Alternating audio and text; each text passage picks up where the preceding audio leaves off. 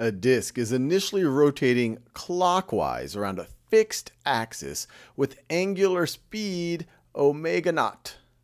At time t equals 0, the two forces of F sub 1 is equal to 20 newtons and F sub 2 is equal to 10 newtons are exerted on the disk as shown in the figure below. So these are the magnitudes, but here they show the magnitude and the direction. And they say which graph could show the angular velocity of the disk over time. So before I even show you the options, let's see if we can just sketch it ourselves. So pause this video and see if you can sketch the angular velocity of the disk over time. All right, so in our vertical axis here, let's put our angular velocity. And then in our horizontal axis here, we want to see how that changes over time. So what is our initial angular velocity?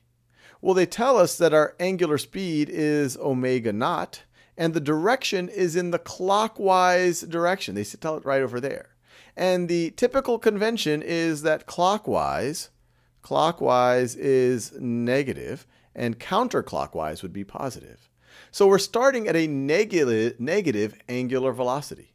So we're starting at a negative angular velocity. Let's see right over there. And it actually would be negative omega naught. I'll just write negative omega naught. Remember, omega naught is the speed, the angular speed. So it's the magnitude of the angular velocity. But since we're going clockwise, it would be negative. So we're going to start right there. And now let's see what the net torque is. F1, we're assuming goes straight down and it's perpendicular to the radius. Let's call that R, that length R. And F2 is straight down. It's perpendicular to the radius. But F1 is providing a torque in the counterclockwise direction, while F2 is providing a torque in the clockwise direction.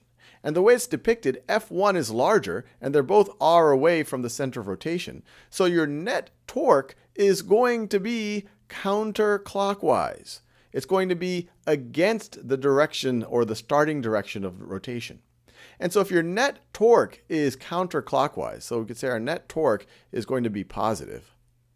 And if our net torque is positive, that means that our angular acceleration is going to be positive. And our angular acceleration is just the rate of change of our angular velocity. And this is going to be constant, assuming that these forces are constant. And so you're going to see this.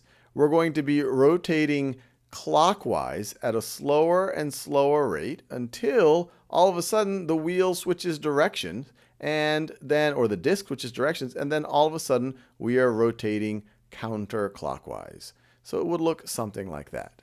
So let's see which of these choices fit. So if we look at all of them, this looks almost exactly like we drew, but let's just review what these other ones are saying. This one is implying here that you're starting off going clockwise, but then you're accelerating in the clockwise direction. And that wasn't the direction that the net torque was being applied in, so we ruled that out. This assumes that you're starting in the counterclockwise direction, which we know is not the case.